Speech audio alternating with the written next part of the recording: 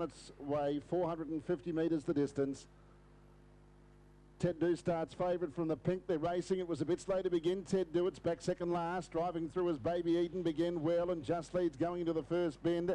Magic Lanterns there with Quick Income. Ted Do right around the outside from Pure Cool Titan.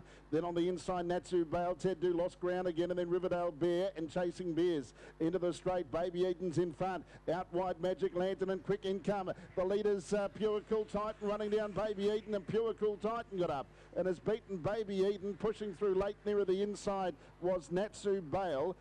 Then out wider on the track was a Quick Income, Magic Lantern. Ted Do seemed to run a race in patches.